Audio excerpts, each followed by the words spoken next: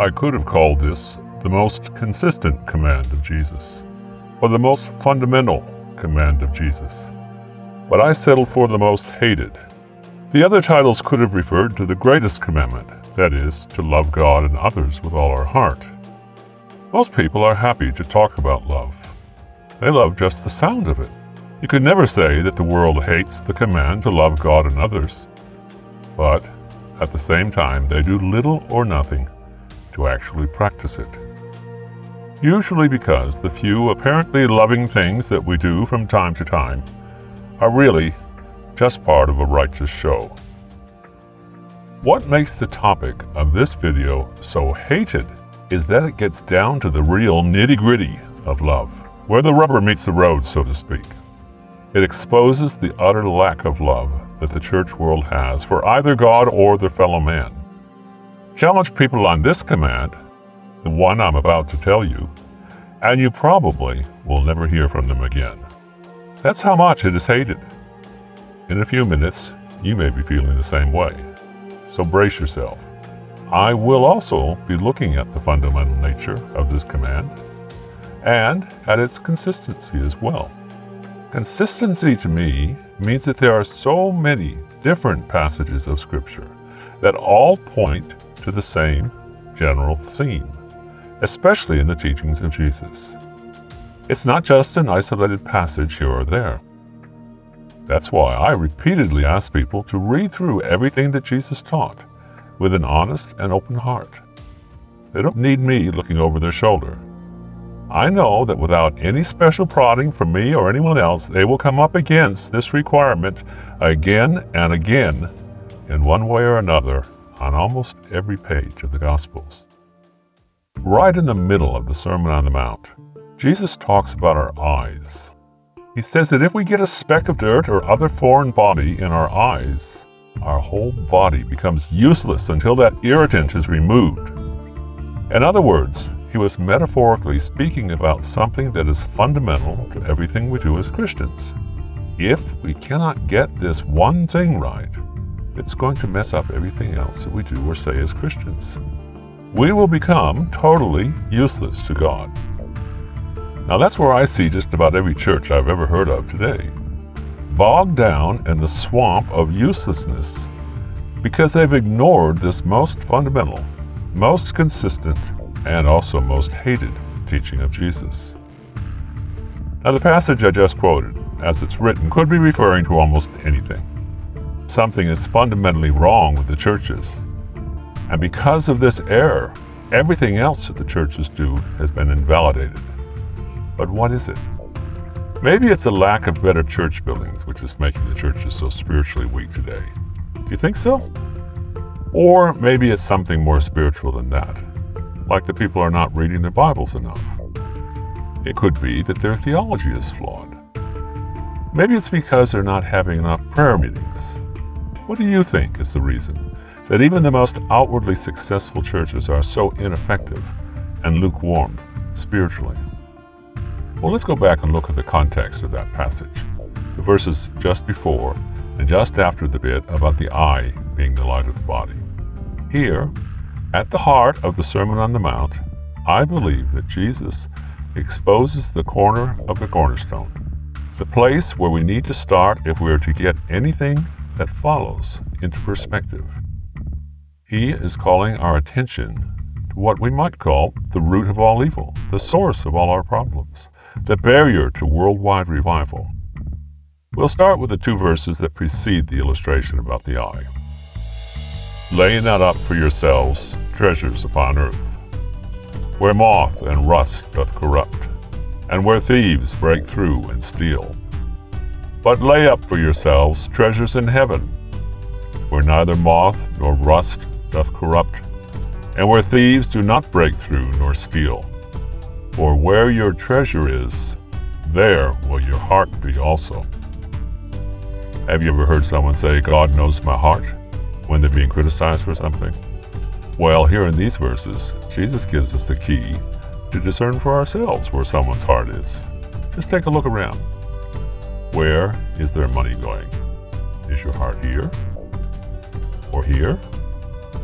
Or here? God knows your heart all right, but it's not that hard for the rest of us to know either. Now, let us read verse 24, the one that follows what Jesus said about the eyes. No man can serve two masters, for either he will hate the one and love the other, or else he will hold to the one and despise the other. You cannot serve God and mammon. Have you ever wondered why Jesus did not say you cannot serve God and the devil? Why did he contrast God with mammon or money instead? I believe that Jesus exposed something so fundamental to faith in God that even today it must be almost whispered if said at all, because of the furor that it will stir up when it is mentioned. In the Garden of Eden there was no money. In heaven there will be no money. Yet somewhere along the way, money became almost synonymous with life. Without it, you are nothing, and with it, you are everything. Just ask Donald Trump. He'll tell you. When someone asks, "What do you do for a living?" what are they talking about?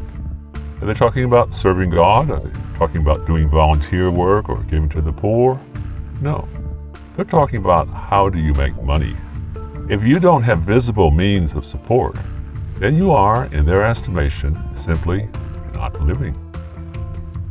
Notice too that Jesus uses the word serve here, not worship, even though that's what people like to pretend he said, so they can say in response, well, you can work for both God and money as long as you don't worship money. But working for money is serving money. The Apostle Paul said, don't you know that whoever you obey, you're serving? So, who do we obey? We have many doctrines which actually teach us not to try too hard to obey Jesus.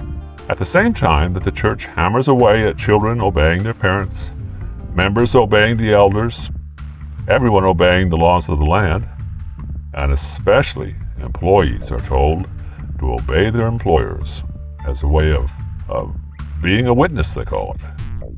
But what are your employers and your fellow employees really witnessing when they see how hard you work to make money? Aren't they seeing that for all your talk about God, your faith is really in money and all that it can buy? God gets the leftovers. Sunday mornings and Wednesday night prayer meetings mostly, unless the boss, the real master calls you in to work overtime. Everywhere you look, churches are telling you to go out there and make a lot of money. Oh yeah, and don't forget to give them some of it. Have you noticed that the churches that preach greed most strongly are the ones that are growing the fastest these days? That doesn't say much for the spiritual condition of our modern world. In fact, it is one of the most overwhelming and convincing pieces of evidence for the total depravity of the churches today. A few churches speak out against the heretical prosperity gospel, but on closer examination, you find that they too are looking for more subtle ways to make a business out of religion. Even those churches which say, well, we have no paid pastor, are really just saying that they all stopped working for God so they could unanimously concentrate on making money. Church, for these people, is just a hobby after they finish work. Now let me ask you this. When has any church ever kicked anyone out for serving mammon?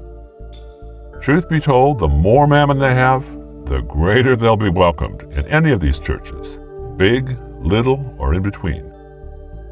Someone recently complained to me that I'm saying what is wrong with the churches when I should really just be teaching John 3:16. Believe me, I'd love to be able to preach John 3:16. But the problem I find is that no one, inside or outside of the churches, has as much interest in eternal life today as they have in their jobs and the temporal wealth that it gives them. I find that they've never met God's only begotten Son, and so the only thing they can believe is some clever counterfeit for what Jesus actually taught. But never mind, I'll give you John 3:16 right now. For God so loved the world that he sent his only begotten Son. That's Jesus, you know. The one who preached that great Sermon on the Mount that I just quoted from. The one who said that you cannot work for him and work for money at the same time. Only one boss, only one provider. You will learn to hate or despise the other one. Which one will it be? that whosoever believeth on him. Do you believe what Jesus said? Or have you replaced it with some kind of a magical prayer, some empty promise that if you say he's your Savior, then it's all done, signed, sealed, and delivered? Jesus is asking you to believe him today, right now. Shall not perish, but have everlasting life. This real Jesus, the one in the Bible, not the one your pastor told you about, the real Jesus promised that if you obey what he said in the Sermon on the Mount, your house will never fall. And the same Jesus promised that if you listen to that sermon and then do not obey what he has said, your house will be destroyed when the testing storms of life and death come. Do you want eternal life? Then do it the way he said and forget the cheap counterfeits and imitations. Jesus said that his heavenly Father will feed us if we stop working for the food that perishes and start seeking his kingdom and his righteousness, the way that his early followers did. They left their jobs and followed him. The early Christians sold all that they possessed and laid the proceeds at the feet of the apostles. And then they lived together 24/7, proclaiming the good news by their entire lifestyle. Do you believe Jesus? Do you believe that his Father will feed and clothe you if you take no further thought for food or clothes and build his kingdom instead? If you cannot believe God for a little thing like that, how can you possibly believe that he will resurrect your dead and rotting body when he returns? Jesus said that when he returns, he'll be ashamed of anyone who is ashamed of what he taught. You've heard today some of the most challenging things that he taught. Do they excite you? Do you want to live in a world where we all work for free, serving others, and where God takes care of us individually and corporately? Or does this embarrass you? Are you ashamed of what Jesus said? Sadly, there's hardly one person in a million who is prepared to take Jesus at his word, even though we can see in his life and in the lives of all those early Christians that receiving Jesus meant laying it all down before him, quite literally. Jesus said that all the Gentiles of the world worry about where they're going to get money for food and clothes. He said that what will make his disciples different is our willingness to trust our Heavenly Father while we go into all the world preaching the gospel in further obedience to him. In conclusion, I would like to look at one special word from John 3:16. It is the word whosoever. Are we to consider that what Jesus said to Nicodemus was only limited to Nicodemus? Like it was just Nicky's special problem? This business of trusting his religious institution more than his heavenly Father? Was it Nicodemus' special problem, or is it a problem for all of humanity? Whosoever tells us that it applies to all of us. Now, let us look at another verse with that same word in it. It's in the 14th chapter of Luke's Gospel. So likewise, whosoever he be of you, that forsaketh not all that he hath, he cannot be my disciple. Where is that being preached today? The church has gone through and contradicted every single word in that verse. No, not whosoever, they say. He only said this to the rich young ruler. No, that's a lie. He taught it to his 12 disciples. He taught it to the Pharisees. He taught it to the multitudes. And his disciples taught it to the thousands who joined the church in the book of Acts.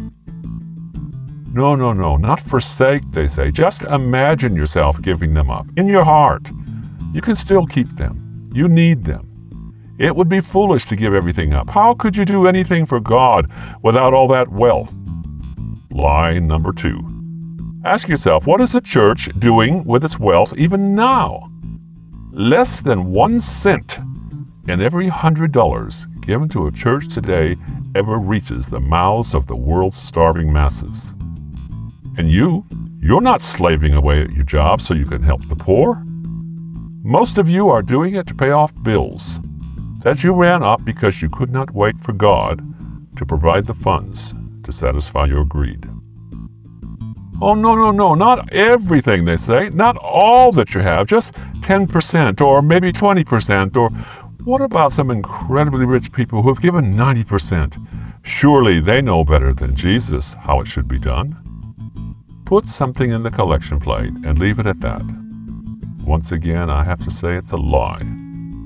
God may give us back after we have turned loose of it, but even then, He will challenge us over and over to let go of it all, again and again, just to experience His miraculous provision. Your home, your car, your bank account, all your possessions, forsake it all. Cannot be my disciple? No, they say. He's only talking about a very select few. Some people may feel called to forsake everything, like the 12 disciples, and that's wonderful. But we're not all disciples. We can get to heaven without doing that. Yet this is one more lie. The 12 were apostles, but all Christians were disciples. The Bible says that the disciples were first called Christians at Antioch. Christian is the term we use most today, but disciple was the word used in Bible times. So Jesus was saying that you cannot be a Christian unless you forsake everything that you own. Do you hear what I'm saying? And do you understand it's not just me that's saying it? Come one, come all, receive your Lord, the only begotten Son of God.